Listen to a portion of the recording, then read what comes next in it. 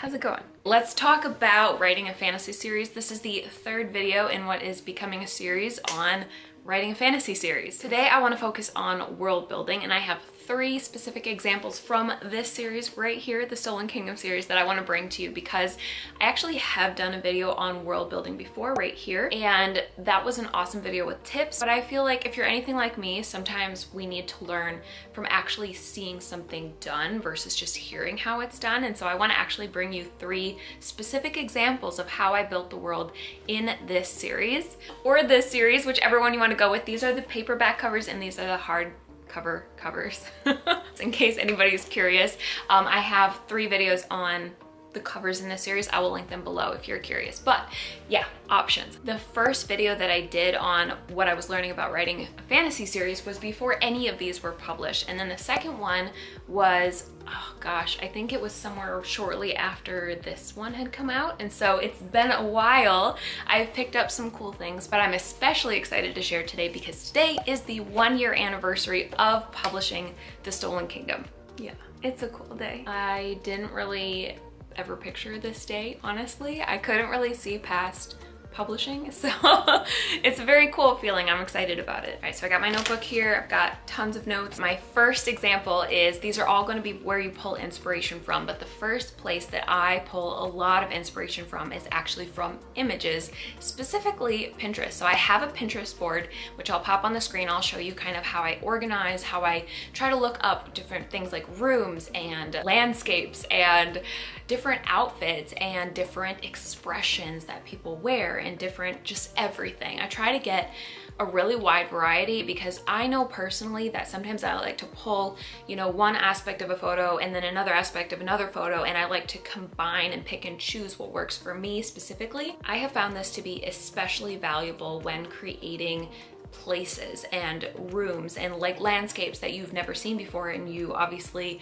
especially if you're in a fantasy series and you're making it up completely, it's something that can feel very, is it one-dimensional or two-dimensional? I don't know, but it just doesn't feel real. The whole 3D, it doesn't feel like you've got a good grasp of it sometimes, and that can come through in your writing. And I figured this out when I started working with beta readers, which was that when I had a scene where I had looked at a picture and I had gotten a really solid image in my head, or a bunch of pictures, and I'd kind of merged them together, if I was describing something I had actually seen, it came across very lifelike and real to my beta readers. But when I hadn't done that, they typically would say, I can't really picture this. I'm not sure where we are, what's going on. And so I found that me being able to picture it helps my readers be able to picture it. And they can also help you come up with something that you wouldn't have thought of yourself. So for example, these floating castles on my Pinterest board gave me the idea for the land of Jinn, which is going to be a very unique place with these floating, did I say castles? I meant islands, floating islands. They have castles on them in the pictures, but there's just so many beautiful images.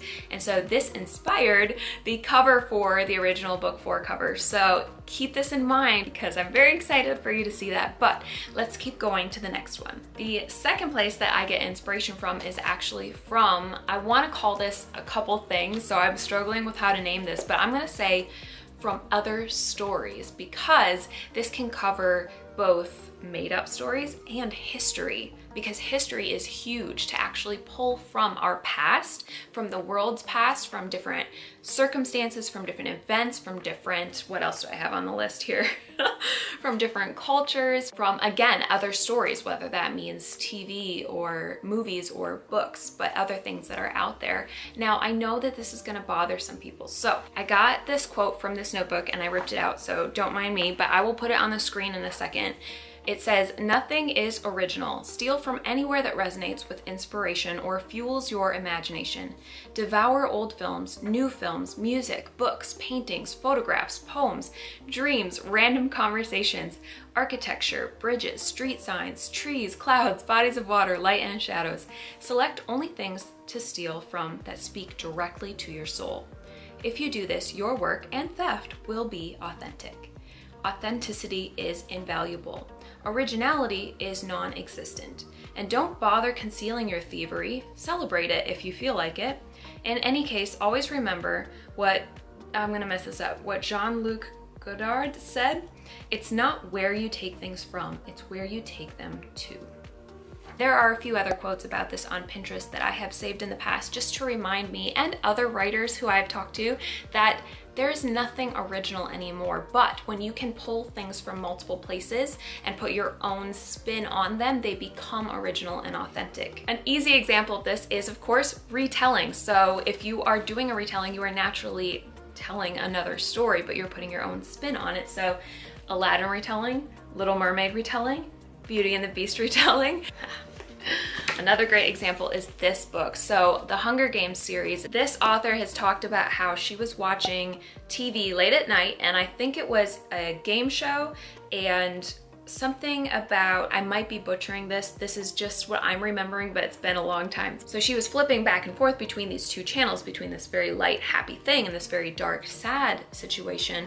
And in her mind, she started picturing them merging together, and she created something that is totally unique out of two things that were actually in the real world. So that is a perfect example as well of pulling inspiration from other stories and from history. In my first series ever, which is Evelyn's Number and Pearl's Number, I had a world based on a lot of things that I pulled from North Korea and from Hitler, actually, from researching what was it like to have kind of a socialist, I think it's socialist, communist, words, I'm ruining this. But yeah, just a society where there's a dictator who won people over and convinced them that this horrible, awful way to live was a great idea. That book would be an example of blending world politics and religion and seeing like that mashup that came out of that. And then last but not least, in The Stolen Kingdom, I wanted to share how I actually created some cultures based on real human world cultures. In the Stolen Kingdom series, I was working on trying to make very distinct cultures because I wanted there to be the humans, and then I wanted there to be the mer, which are the mermaids, and mermen, and then I wanted to have the jinn. So I wanted these to be very distinct cultures, and I didn't want them to line up with the typical medieval fantasy that we see, because while I love that and I love reading that, it's nothing wrong with it, but I feel like it's been done a lot, and so I wanted to do something new and different. So the first thing that I did was base the humans off of Persian culture, because that is my husband's background and I'm very proud of him, and I think that the Persian culture is really, really cool. So you obviously have noticed this if you've read The Stolen Kingdom and any of the other books, and you will see that there's a lot of Persian culture woven into the story, even just in little things such as gorma sabzi is served, which is my husband's favorite food, and things like that. Little details like that can make things feel more real in your world, and more real to you and to your readers. Another example is how I slip in actual Persian words into the story. Like, for example, Hodafis is where Ari lives, but it's actually the way that you say goodbye, and it means something along the lines of God bless you, if I remember right. I'm sorry if that's not perfectly accurate. I did a lot of research and I asked my hubby a lot of questions to make sure that I did that culture justice, and I made it as unique and original as possible. And when you're pulling from the real world, you can choose to either let it actually reflect things that line up with what we experience in real life, or you can choose to merge it with other things so that it becomes its own completely unique new thing that has never existed before. Another example I'll give you is from the Ginny Key, and that's when I brought in the mer, or the mermaid culture, into the world. That made me think of the Russian culture. And so my hubby and I actually went to a Russian church for a few years when we were first married, and so we have friends who are from Russia and from Belarus. And one of the things that I enjoy about the Russian culture, and actually this is true of Persian culture as well, is that people are much more upfront and they just say what they mean, they say what they're thinking, they're more bold and brave. And so, not to say that I'm not, but as a Minnesotan, there is such a thing as Minnesota nice. I don't know if you've ever heard that before, but Minnesota nice is a real thing. It is just, it's very much passive aggressive sometimes, and it's also, you just don't say what you're thinking. I don't know how else to put it. I don't know why exactly. I know that specifically in my family we have kind of a Scandinavian background, and so there could be some culture aspects to that for sure. But I really thought that that fit Rena's personality perfectly. And so I decided to base her culture off of Russian culture, mostly. So for example, her name, I actually have to look it up in the back in the glossary. This is a name that I actually found on the internet. It is Marina Yurievna Nezic. And so I thought that was a really cool sounding name. And when I pull from a culture, I think it's really important to pull from all kinds of things. So I wanted to pull from the way that people interact, for example, like I mentioned, and I also want to pull from how they react to the world and how they see the world. And that needs to be different depending on, well, actually that should be different for all characters because every character is unique. But also it's going to come down to just simple things like how you name things. All right, so to review, we have number one, pulling inspiration from images, from visuals that you can actually describe better once you see them. Number two, pulling inspiration from stories and from history or from the world in general and cultures. And yeah, that feels like a very broad topic that I probably could have broken up into smaller topics, but there you go. That is the best that I can do. And then the third thing, and bear with me because this is gonna sound really simple, but it's actually, I think, something that not many of us actually consider as seriously as we should. And that is to pull inspiration from your own unique story. And I say this, again, very seriously. Most of us are like, yeah, whatever, because to us, what we know, our own life experiences and our own particular unique background does not feel unique to us because we're like, this is how it is, I'm used to it, it's boring. But you have something that nobody else in the world has. You have a unique blend of your upbringing, your life experiences, your perspective on the world, and your unique, just everything about you that nobody else has. And I think a lot of people do not realize just how valuable this is. So to give you an example from, again, my story from the Stolen Kingdom in particular, I wanted to share how Ari came to be. Her father is in the human world, as you'll find out right away when you first start reading the story, and so she is therefore Persian, right? She has the Persian background, but this is the tiniest little spoiler through chapter 2. I had looked it up. It's not that far into the book, but if you want to, you can skip ahead to this point right here so you don't hear a spoiler. But she is also going to find out that her mother is from Jinn. And I didn't explain Jinn at all, and I don't feel like going back, so I'm just gonna really briefly summarize that I based Jinn on the Hebrew culture and maybe a little bit also on the Wonder Woman movie and the style that they have there, which I think is more the Greek gods and goddesses, so kind of that time period. I don't know if I'm blending a little bit. Yeah, for sure. But anyway, the point is that I also really wanted them to have an otherworldly quality because they are supernatural creatures. And so I didn't want to copy Disney because that's a no-no, but I did like the idea of having a skin color that we don't have. And so I liked how in the movie they had blue skin. And so I thought, you know, if you are pale enough and like I am, you can actually see like the blue veins underneath the skin. And so I made it so that the Jinni all have this blue tint to their skin. And so it's a fun, more subtle way of saying that they don't look like humans. They are not quite human. Now bringing it back to my point, which is that Ari finds out that she has a Jinn mother. So she finds out that she essentially has an intercultural heritage, a Persian father and a Jinni or white mother. I have a lot of reasons for doing this. One of them being that I love intercultural marriage. I am in an intercultural marriage myself, being married to a Persian dude. But I also picture that someday, I hope my husband and I will have kids, and I picture having a daughter someday who looks like Ari. Will be like, Mom, aren't there any books that represent me? Aren't there any books out there that are about someone like me? And I can be like, yes, there is, right here. I'm using my own unique story, my life experiences, my background, and the things that have shaped me to create something that's very unique that I don't think I've seen anywhere else, but at the same time, it's a retelling of a story that you have seen somewhere else. So another great example of that, some of my favorite books are these two here by Nicola Yoon, Everything, Everything, and then The Sun is Also a Star. This author also has an intercultural marriage, and so she's brought her own unique take to these stories, and they're both completely different, but they're so unique in the way that she brings her own life experiences into play and actually shares from her personal experience. Highly recommend these. And I think it's really important to touch on something that might offend some of you. I hope not. I hope that you'll hear me out and that you know that it's okay if you disagree with me. I'm actually totally okay with that. I think that we need more discussions where people realize it's okay to disagree and to calmly, respectfully disagree. So as long as you are respectful in the comments, I am totally okay with you disagreeing with me on this. This is just my personal perspective. But I know that there is a lot of stuff going on in the author community where people are saying you're not allowed to write something that you are not. So I supposedly should not be allowed to write a Persian character. And so I just want to call this out as absolute garbage. Hear me out. I understand where this is coming from. I think it originally came from a good place where it was that things were not being described well. People were not being portrayed correctly. That I understand.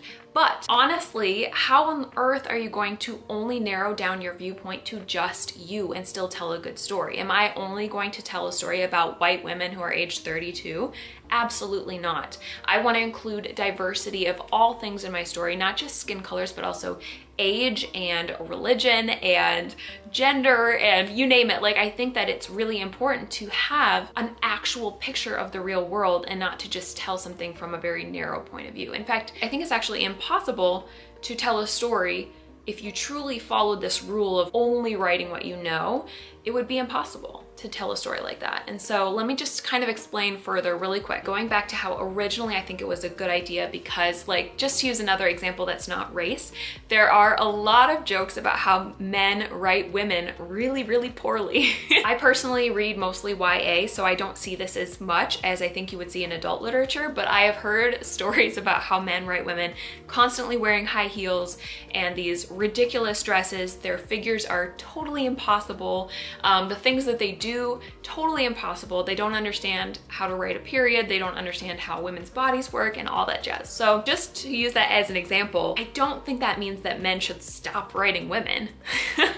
I think what that means is that you need to actually do your research, learn about something that's not you, learn about this new perspective that you don't have on the world, and make sure that you portray it accurately and well to the best of your ability. So for example, when it came to writing Ari and the Stolen Kingdom and the Persian culture, I did my absolute best to make sure that I did that culture justice. And I did that by asking my husband 1,000,001 questions, and I did so much research. I Googled everything. I re-Googled everything. I would listen to YouTube videos to make sure that I had the correct pronunciation and try to figure it out and get it as accurate as I possibly could.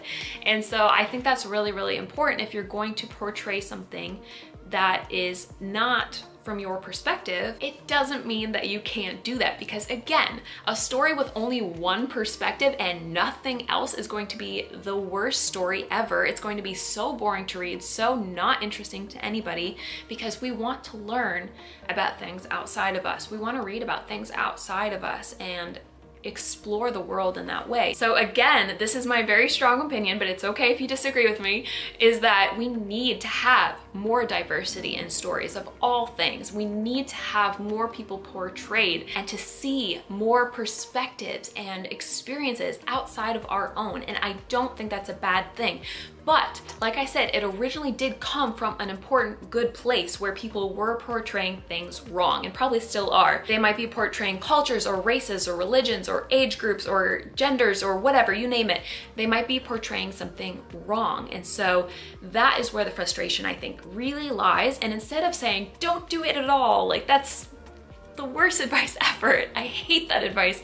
Instead of saying that, we need to instead encourage people to start writing it well, to do their absolute best of their ability, to do it justice, to get what they call, what's the word, sensitivity readers who have that experience and that perspective, to run it by them and say, hey, is this accurate? Bringing it back to the male authors writing women poorly, a really easy example would be for a man to ask a woman like, hey, would you do this? And you could ask a group of women like, hey, so like, do you get your period like all month, or do you like, you know, and ask questions, and then those people can help you to portray something more accurately. Like, hey dude, no, I actually don't wear heels 24/7 because my feet would be lame. But essentially what I'm trying to say is that we need to make an effort to write it well, and we need to make an effort to get the perspectives that we don't have and to make sure that we're portraying them well and accurately. But I firmly believe that they should be portrayed. All that to say, I know and expect that there are going to be people who disagree with me, and I'm totally okay with that. And I would love to hear your side of it. I've pretty much said all of my side, so I'm not going to probably do any lengthy discussions in the comments, but I am totally open and I welcome you to share your opinion below and your thoughts on this, because I'd like to know. And as long as it's respectful and kind, I am happy to have that. Just know that if there are any trolls out there who decide to be nasty, this is still my space and I'm still gonna say absolutely not. You don't get to treat people or me that way. And also, I'm just gonna call it right out. There's sort of a cancel culture going on right now. And so again, the nice thing about self-publishing is that if anyone out there wants to try to cancel me, I would say good luck with that, because there's nobody telling me to stop. I'm going to continue to proudly publish my books and be excited about having something that's going to represent my daughter someday. And I think that's awesome. I am just honestly so sick of this cancel culture. I can't tell you how frustrated it makes me that people are giving in. I am not the type of person who will sit down and roll over. I will fight for myself and I will stand up for myself. And I encourage the rest of you to do the same, because I don't think that it's right to say there's only one way to do something. There are millions of people in this world. We are all incredibly unique individuals, and I think that it's really important to know that it's okay to disagree. It's not the end of the world if you disagree with somebody. Ugh, I don't know if I'll include any of this, but I need to wrap it up. Subscribe if you haven't already so that we can hang out again in the future, and I will talk to you again very soon. Bye. You've got a little bit of blurry there. You okay? How's that? Is it better? Okay, cool. No, it's not better. Can you see me now? Okay.